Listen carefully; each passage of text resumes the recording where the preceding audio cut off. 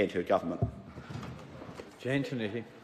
Mr Speaker, last weekend marked the anniversary of the general election of 2017, and what a year it has been. I am so proud to be part of this amazing government that is driving a strong economy while also showing compassion. In fact, Mr Speaker, we're not just talking about compassion, we are showing compassion by being compassionate. My colleague here, Joe Luxton, talked about the changes that we've seen in the WINS offices. I have had so many people contact me, so many people come through the door of my office talking to my staff members about how much simple little changes are making to their lives, how they don't feel disempowered anymore. They feel valued when they walk in those doors just by even having the toilet available to them, something that this government has thought about. The increase to the refugee quota. In fact, Mr Speaker, last Tuesday when I was coming to Parliament, I was listening to the radio and I heard the Honourable Simon Bridges saying that perhaps the Prime Minister, the Right Honourable Jacinda Ardern, needs to put her money where her mouth is and actually not just talk about increasing the refugee quota but actually show the country that that was happening. Well, perhaps the Honourable Simon Bridges should have waited until that afternoon, because that afternoon, Mr Speaker, we announced that we were actually increasing that number from 1,000 to 1,500. And perhaps one of the most recent compassionate announcements that we have made, Mr Speaker, has been the providing of the compensation to the almost around 800-odd families who were wrongly evicted from Housing New Zealand properties. And what did we hear in response to that? Why would we give money to these meth crooks? Are these meth crooks like this Tauranga man, who actually happens to come from the Right Honourable Simon Bridges' electorate, talking about how he was evicted out of his housing? He had actually asked Housing New Zealand to come in to test his home for methamphetamine because he suspected that his boarder was actually using it. And on the basis of the results of those tests, which turned out to be positive, he was evicted.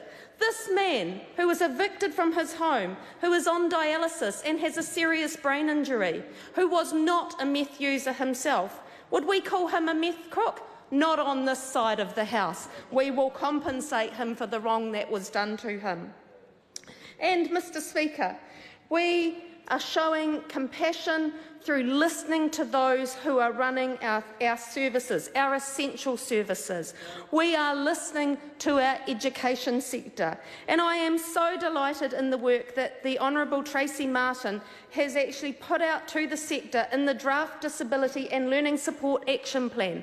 This was announced on Friday. Since then, I have spoken to principals in Rotorua and a group in Invercargill, and I have had heaps of feedback. In fact, out of anything in education, this is the one area that I have had the most feedback on in such a short time.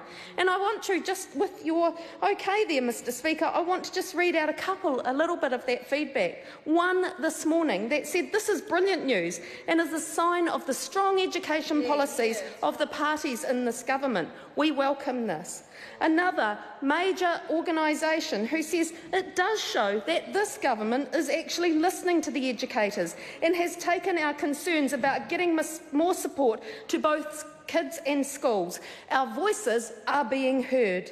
And the last bit that I would like to speak about here, Mr Speaker, is it says, this one that I read on Facebook says, "At last some hope, some good news for those students that need it both." I'm literally sobbing. I'm crying my eyes out. This has been a long time coming. Thank you from the bottom of our heart. Mr Speaker, we are proud to bring compassion to the work that we do. And while, Mr Speaker, the opposition, the National Party, tweets into the void and barks at the passing cars, this government is getting on with the things that matter to Kiwis. We are building houses, restoring our public health services, fixing transport, and the area that I am so passionate about. We are restoring a strong public education system and we are modernising our schools. Thank you. The Honourable Scott Simpson.